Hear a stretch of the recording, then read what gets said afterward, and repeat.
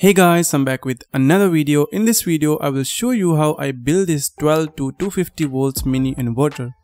So a few days back, I found this circuit diagram on the internet and it's a diagram of an inverter made by using very few components. I found this very interesting, so I arrange all the components, then I start building the project.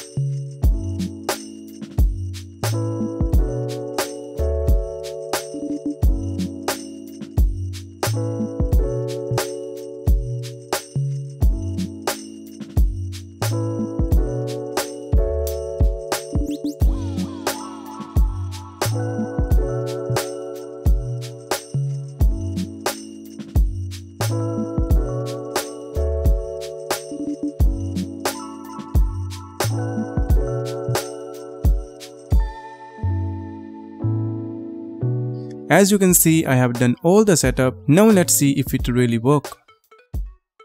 As you can see, it actually worked out very well.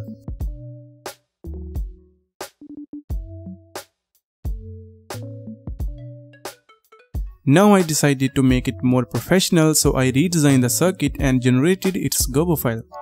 Then I go to glcpcb.com to order the custom-made PCB for my project for just $2. Besides PCB manufacturing, they also have SMT stencils and SMT assembly services at very reasonable price. So upload your Gerber file, select PCB settings and order your high quality PCB for just few bucks.